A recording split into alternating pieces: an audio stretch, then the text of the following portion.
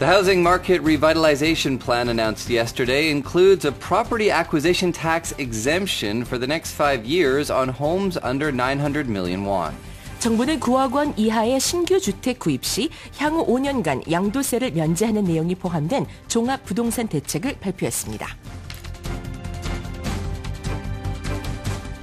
Financial supervisory authorities urged extra caution in preventing the spread of malicious code through fake electronic statements.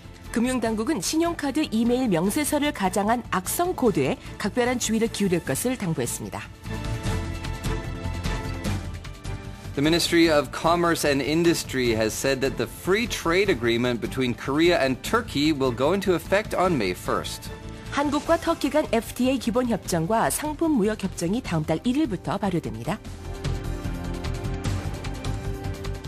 Two elderly men have died in Shanghai in the first human cases of H7N9 bird flu. 중국에서 신종 조류독감 바이러스 H7N9 감염으로 2명이 사망했습니다. PGA Tour veteran Choi Kyoung-ju is to be inducted into the Asia-Pacific Golf Hall of Fame this year. 미국 프로골프 투어에서 통산 8승을 거둔 최경주 선수가 한국 선수로는 최초로 아시아 태평양 골프 명예의 전당에 입성합니다.